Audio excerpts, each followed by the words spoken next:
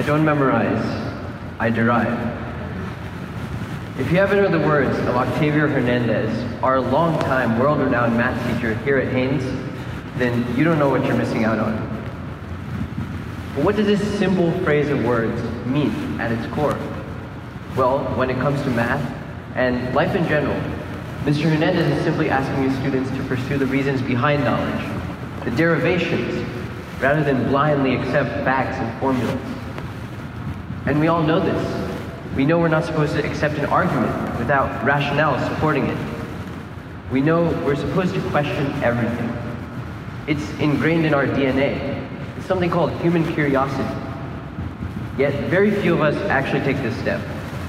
I've been to too many classes, competitions, and other extracurricular activities where I see so many roads to greater intellectual stimulation. Yet none of these roads travel.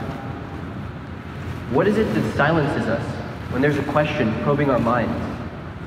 How can we, as students in the classroom and adults in the real world, think of the right questions to ask? The answer lies most directly in mathematics. Now, I know what you're thinking. Suraj, you're giving a TED Talk. You must have loved math since birth. And that just makes you another nerd trying to spread his radical ideas to the world. Well, you're right, but please bear with me. I'm here to prove two things. One, math is useful. Two, math is your friend. In fact, it's your best friend. It is truly to be embraced. The real beauty in math lies in the fact that it's accessible. We use it to communicate. And that means that even if it isn't your strong suit, you can at the very least be cognizant of its implications wherever it appears. You can love it just as much. So let me give you an unrelated question. When's the last time you took a break from the cyclical nature of your daily life? You know, work, school, extracurriculars. And you thought about your life? Chances are, not recently. As teenagers and young adults, we get so caught up in school and work and our passions, Snapchat, Netflix, YouTube. We never get the time to step back and take it all in. So let's go for a walk in the park. All right, first I ask you, simply observe this image. I call it Pleasant Park. Take it in. Focus on the details, the trees, the path. Now I ask you to pick one singular item. It could be anything. Once you have your item, connect it however you can to what you know to be mathematics. It's okay if you can't, but please try. Some people in this room may be thinking, damn, you just ruined this image for me. It was so beautiful, now you're connecting it to math. But what you don't realize is, I've simply given you another way to look at it. I've made it more beautiful. Because math isn't just numbers. It's patterns and logic. It's a language, a sense, and at its core, a deeper way to understand life. That means that you have just as much potential to indulge in math as the person sitting next to you.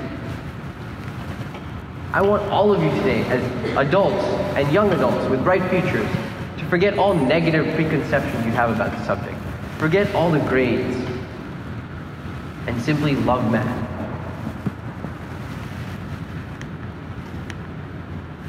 So let's go back to the park. You may have picked an aspect of the trees, maybe their leaves. Now, when I try to make a relation to math in the real world, I think, and I go to this leaf, I think of ways that I can connect this. So, the first thing that pops out to me when looking at this picture is the veins of the leaf.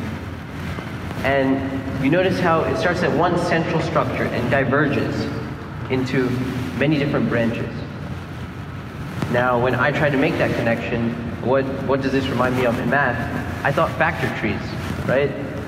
So, remember those factor trees we used to do in elementary school? Does that kind of remind you of the veins in the leaf? It's okay if it doesn't, but that's what it is. And when I looked up real-world implications of factor trees, I found that factor trees are used in financial calculations everywhere. Vending machines, ATMs, cashiers, from Walmart. They each use factor trees to make sure that you get the right amount of change. Because when I go to pay for my groceries with a $20 bill, the cashier's breaking that 20 into 2 10s, 4 5s, 21s. We're not even conscious of this, and it's happening in front of our very eyes. Moving on, we have the aging leaf of a blueberry plant.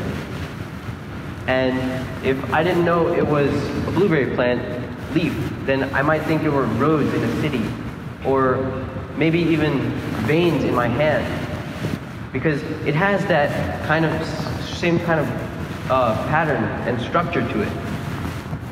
This is how I want you to look at any complex problem from now on. It's a large structure, it may look complex, but break it into its pieces. And that's why I shared this image with you. Break something that seems complicated into its pieces that make it easier for you to comprehend. Moving on, we have examples of the same phenomenon. We have lightning, and we have a splash in a wave. Now, the water reminds me of my time as a swimmer. I've been on my school swim team for 6 years, and frankly, I'm not very good. I don't compare to the year-round swimmers who've been grinding at the sport for their entire lives. But if there's one thing I've learned from swimming, it's that swimming, like all sports, requires mental focus. And believe it or not, I channeled my mental focus through mathematics. So I joined the swim team as a 6th grader with the speed of a sloth and the strength of a fly. The tryouts required 4 laps, 25 meters each. And I knew how to swim. My dad told me to get out of my comfort zone and try out. So I did, and I made the team. I thought, that was easy. I got this. I'm gonna be the best swimmer ever. Little did I know how draining of a sport swimming would prove to be. Next day, I came back and coach told me to swim 300 meters for the warm-up. So 100 meters became 300 meters. And soon, that 300 meters turned into 500 meters for a warm-up, 20 laps. The pain was excruciating. I could not take it. I was out here, back to being my nerdy self. But for some reason, I stuck with it. And I'm glad I did. And that meant that for 1 hour every night, my arms and legs would be vigorously flailing around in the water, and I'd be gasping for every last breath. And to make things worse, I was a middle schooler competing in the high school meets, making me the slowest swimmer there, automatically. I didn't know the technique, and I didn't stand a chance. But here's where the math comes in. When I was first in the water, all I could think about was the pain that my body was feeling. But over time, I learned to make the numbers my friends. Now if coach tells me to swim that same 20-lap warm-up, I accept it with confidence because I know that I can break it down into pieces. I've swum the 20 laps one by one. I count and calculate at each flip turn. I keep track of how many laps I've taken, how many breaths I've taken, and how I can maximize my efficiency down to the very tips of my fingers in performing a stroke. And all this, it may seem like a nerd doing fruitless computation underwater, but it keeps my mind engaged with the task.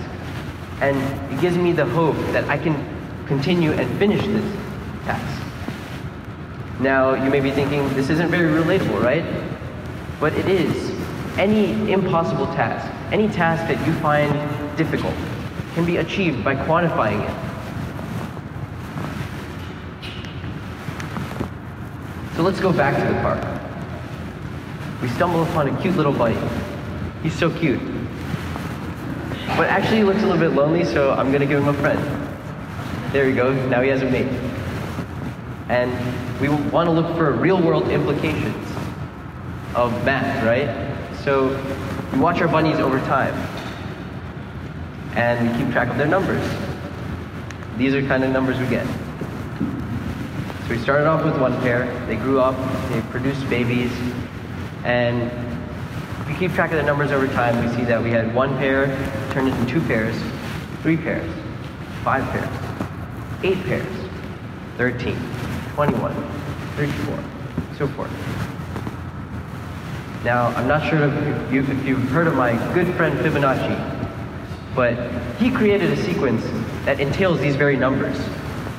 But what I found crazy was that he didn't just add numbers together. He didn't just do 1 plus 2 equals 3, 2 plus 3 equals 5, and get these numbers. He observed it in nature. And then he extended it across the entire natural spectrum. He put his numbers into a spiral. Each square has a side length corresponding to the term in the Fibonacci series. Where else have we seen spirals?